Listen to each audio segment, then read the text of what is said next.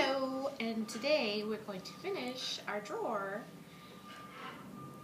My daughter is helping me today, so she's making me laugh. Sorry.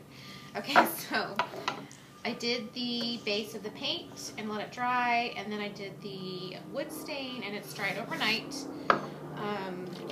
now I'm going to wax it with my dark wax to achieve the look that we're going for, which is to match the coffee table, which is already done. Now, unfortunately, I left my wax outside, and it's been hot today, so it's melted, so it's watery. So we're going to see if watery wax will work as opposed to wax that's not melted. And my daughter's trying to get in the video. All right, here we go. So, I don't know if this is going to work or not. Let me try it and see.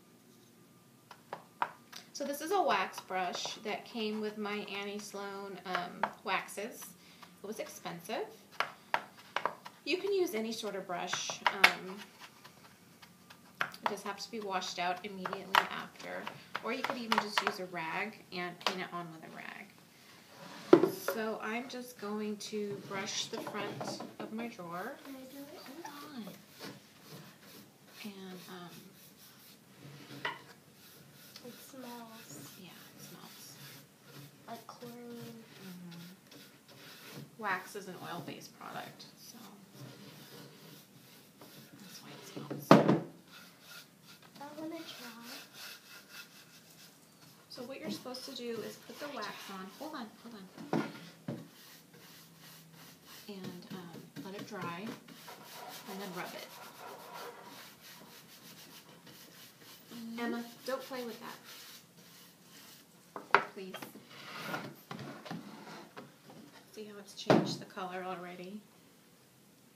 I guess that this will work.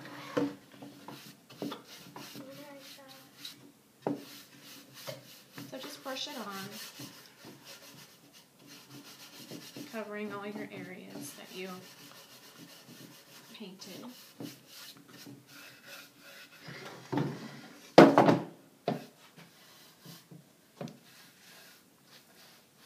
Again, try and brush it on in the direction of the wood grain, so it makes everything look messy.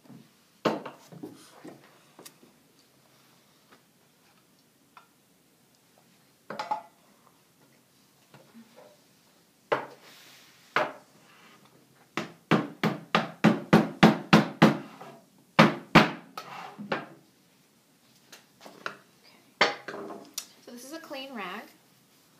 And what I'm going to do is just rub the wax into the finish to achieve the look that I want. So as you see, a lot of the wax will come off. That's okay. The wax also will protect your paint finish or the stain.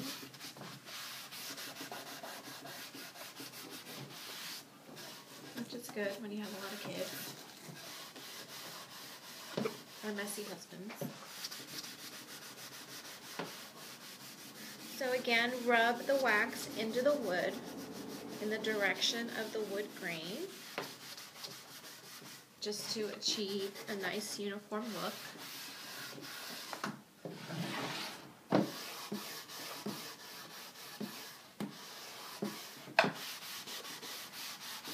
Now, if you rub it in and you don't like the way that it looks, you can get your sandpaper and take it off a little bit with the sandpaper. I'm just going to do this bottom part right here. Whenever I use this stuff, my nose starts to run, so that's why I'm sniffing.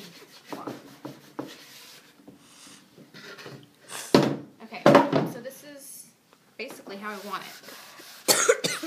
I'm just going to use a little bit of the sandpaper, which is a fine grit. It's 220 to, Where's the sandpaper? Oh, where is the sandpaper? Here it is.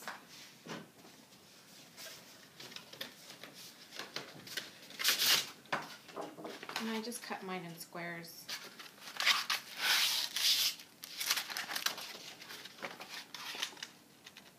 when I was in the 5th grade, I made a totem pole out of balsa wood. And we had to sand the balsa wood and sand the balsa wood. And we would go up to our teacher and tell her, hey, my sandpaper's all used. And she would say, no, it's not. There's plenty left. So whenever I use sandpaper, think of her now. Her name was Mrs. Barr. Anyway, so it's hard for me to waste sandpaper because of that. Okay, I know that's a silly story. So I'm just gonna rub it in the direction of the wood grain again and see how it's taking, can you see that? How it's taking it off a little bit.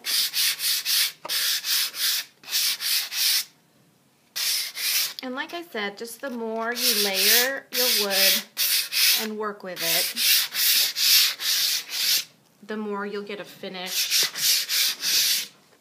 that is unique and something that you will enjoy.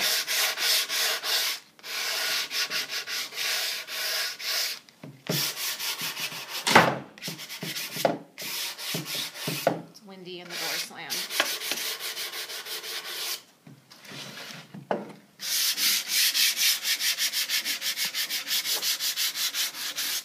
That on the wood.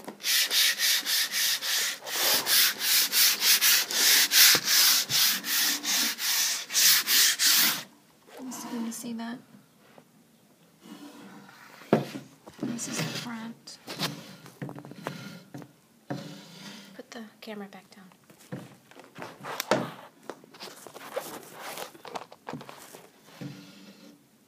And that's how the front looks.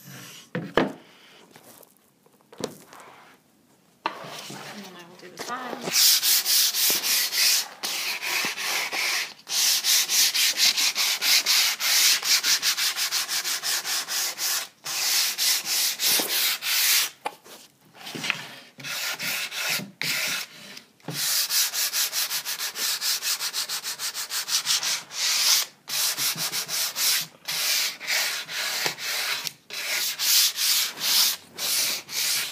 And it's all done.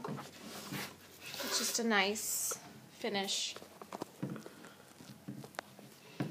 that matches the rest of my coffee table. So that's it for today, and I'll see you next time when I do a shabby chic tutorial for paint. Thanks, bye.